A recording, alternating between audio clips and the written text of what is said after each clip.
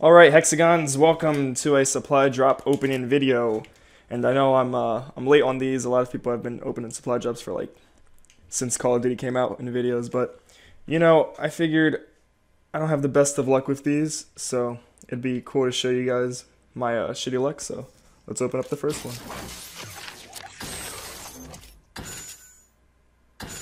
Yep. That pretty much sums up my luck right there. Just got finished telling you guys that this game hates me. And there it goes with the fucking KF5 reduced damage, HBR reduced accuracy. Like, come on. Second one. Okay. Reckless isn't that bad of a gun. I don't have it. Oh shit. But it's not the best of guns. Let's see what the third one gives me. And oh my god, I could have fucking pulled up. Oh my god. Well, that's another elite to my armory.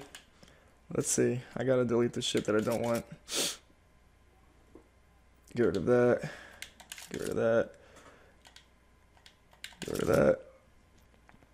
I think I'm gonna keep the Reckless simply because I don't have another variant of the ASM-1. It kind of goes against my whole elite only rule.